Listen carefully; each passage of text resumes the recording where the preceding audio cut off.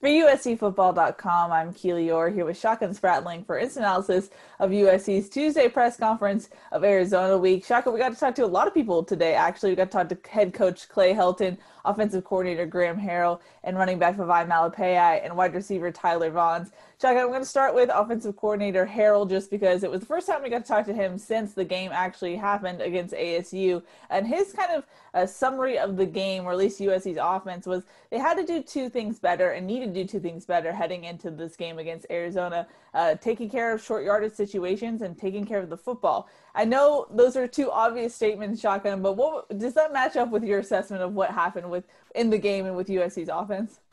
I mean, yes, but it's also any offensive coordinator will tell you, oh, if we would have converted on third down, if we don't turn the ball over, we'd have put a bunch of points up. Yeah, because then you're not getting stopped at all. So, yes, that is the two things that any offensive coordinator would say. But in USC's case, that really was what it was because they did move the ball really well all day. I mean, when you rack up over 550 yards, Graham Harrell said his biggest frustration was turning the ball over. And, that's turning the ball over on downs and also, the fumbles that they had and the interception by Kedon Slovis. So, yes, he said, if we convert the short yardage situations and don't turn the ball over, we put up 40 to 50 points. And he's not wrong. But, again, that is what every offensive coordinator will say about their team. If we just convert on third down and we don't turn the ball over. So a little bit of an obvious statement, but in USC's case, it was what played out. If they would have converted the short yardage situations more than just every third down, they would have put up a pretty sizable, probably a 42 to 50 point game there.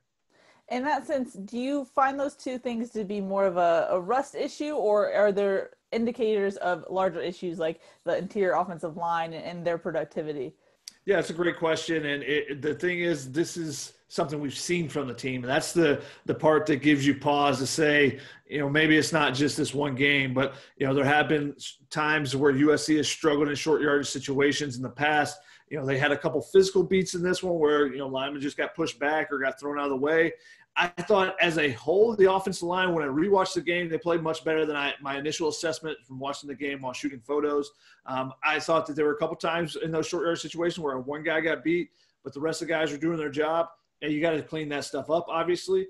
But there were a couple times where the play calling just wasn't great. And Graham Harrell admitted that at least on one of the fourth downs, the fourth and 1 at the 5, I believe it was.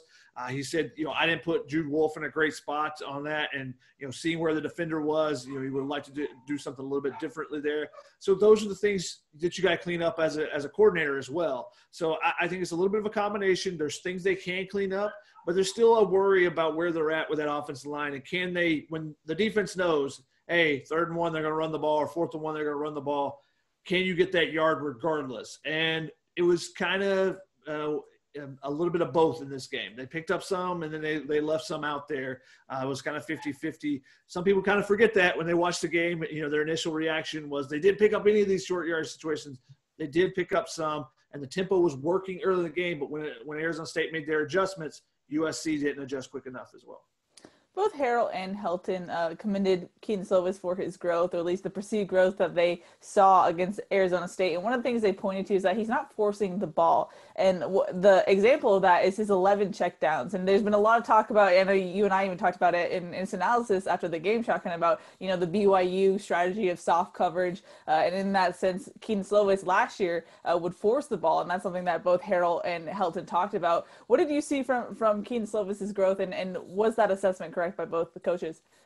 Yeah, I think Kedon Slovis did a very good job of being patient in this offense. He didn't try to force many throws. There were a couple in there that he tried to do a little bit too much on instead of taking the check downs when he had the opportunity to.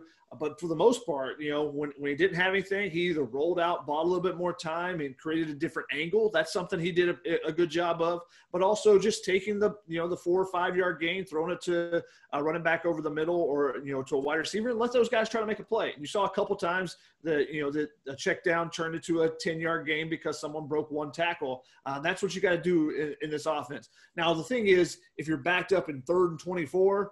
Then, yeah, teams are going to play really soft, and if you take a check down, it doesn't get you anywhere. But he did a good job in those situations, rolling out of the pocket manipulating the defense a little bit and taking off running and picking up a first down. And another one, he rolled out to his left and then fired a strike for a 20-something yard gain to Drake London. So I thought he did a really good job being patient in those situations. And I think that is a sign of his growth.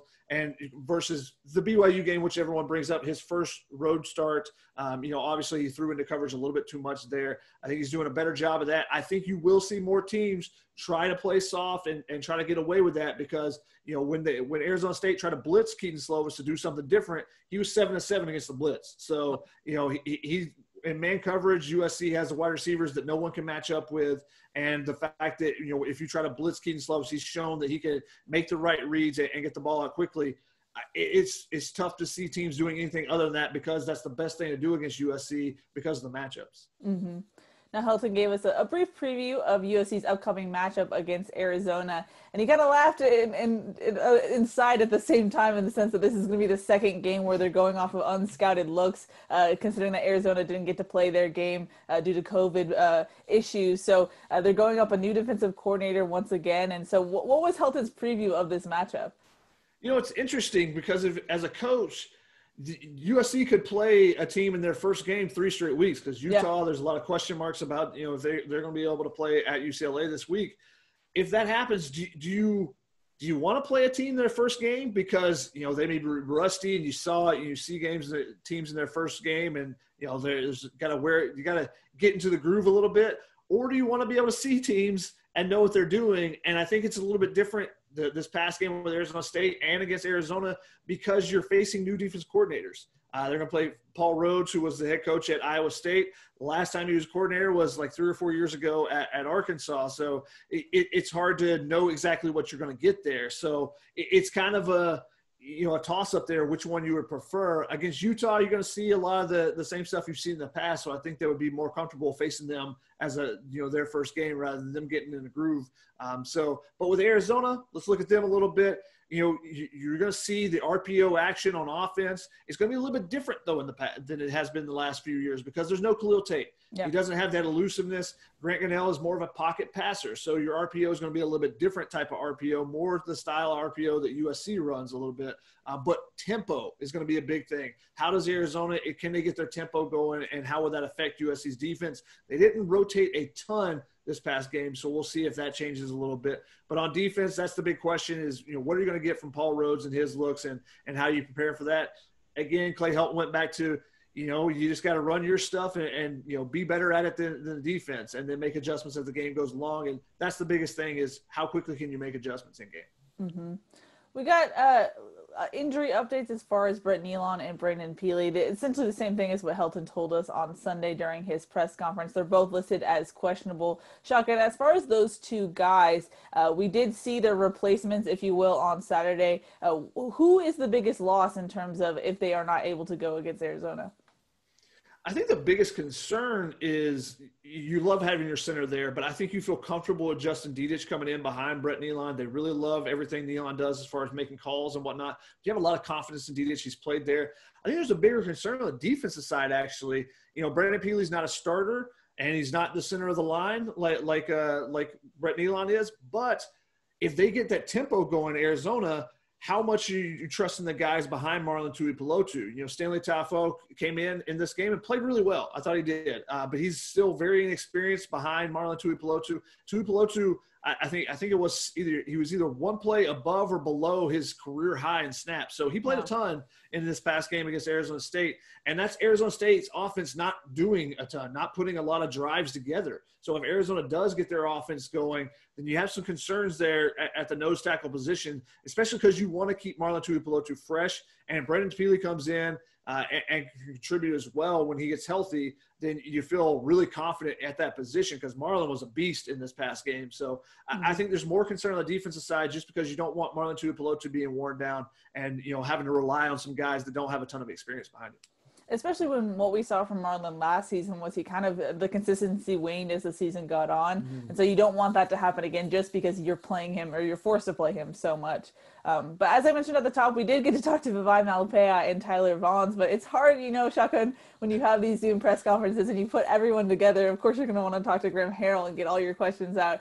So any nuggets or interesting bits of information you got from those two? I mean, they talked about Vi talked about how he was being a little selfish on the fumble at the goal line. He said they're coached up to never reach out the ball at the goal line unless it's fourth down or unless the game's on the line, basically. And first and goal situation in the first quarter is not that time. So he said, I took my time on the sideline because he basically got benched after that for a little while, and you got to grow from it. And that's a veteran guy. You got to eliminate those type of mistakes as you move forward in the season, because there are 3 fumbles come from 3 guys they expect to hold on to the ball. Marquise Stepp and Tyler Vaughns being another one. Interesting that USC, the 2 players supply were 2 guys that fumbled in this. But it was also interesting that Vi said at the end of the day, or at the end of the game, he and Stephen Carr had a conversation. He said with about 3.5 minutes, 3:50 left. So not like right as USC's in scoring territory before the Brew McCoy tip. But with like 3:50 left, somehow we're going to get this done. And they just had that confidence on the sideline. Now, maybe that tells you a little bit about this team's personality versus last year, because that was one of the things Graham Harrell also mentioned. He said that he said, to be honest, I don't think this team wins it last year. He said that sometimes there would be guys that are frustrated on the sidelines and things, and there's a difference between being frustrated and showing your frustration. He felt like this team is a little more cohesive in the fact that, everyone's rallying together and whatnot. So those things kind of stood out. And Tyler Vaughns talking about Drake London, saying that, he's still being Drake, but it looks like he's still playing basketball out there, just trying to jump over people and whatnot. So, just praising the younger receiver. And, I think he sees the talent there. Drake London is continuing to bring up his game, and Tyler Vaughns is the veteran guy. Can definitely see how much that guy's grown beside him. Yeah, I think Harrell said too as well that Drake London is no longer the freshman. He knows that he has an important role in the offense, so definitely look for more London time. But if you listen to Instant Analysis, we said Graham Harrell had that gleam in his eye when talking about Drake London, and the gleam is 2 for 2 now. So there's that. But that's going to wrap it up for today's Instant Analysis. We'll talk to Todd Orlando tomorrow on Wednesday and a couple of defensive players, so stay tuned for that. But for Shotgun Spratling, I'm Keely Eure. For more, check out uscfootball.com.